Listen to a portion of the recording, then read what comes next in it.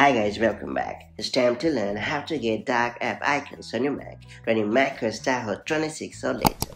macOS Tahoe brings several pretty cool customization features, including the ability to tweak app icon styles, and one of the finest features is the option to switch to dark app icons, giving your desktop a cleaner and more refined appearance. So if you are someone who prefers a minimalist look or simply wants your icons to better match the dark mode, this tip is for you. That's it, let's get started. So first up, you have to launch the System Settings app on your Mac.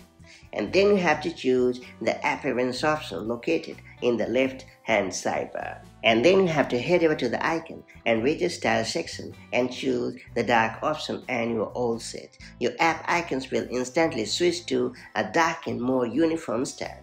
This subtle but impactful change blends beautifully with the system's dark interface and helps reduce visual clutter on your desktop or dock. What's great about this new feature is that it doesn't alter the functionality of your apps. It's purely a design choice that allows you to create a consistent, stylistic aesthetic. So whether you are working late at night or simply enjoy a sleeker design, dark app icons make your workspace look more polished and refined, and that's all there is to it. So that's how you can easily get the dark app icons on your Mac in macOS Tahoe 26 or later.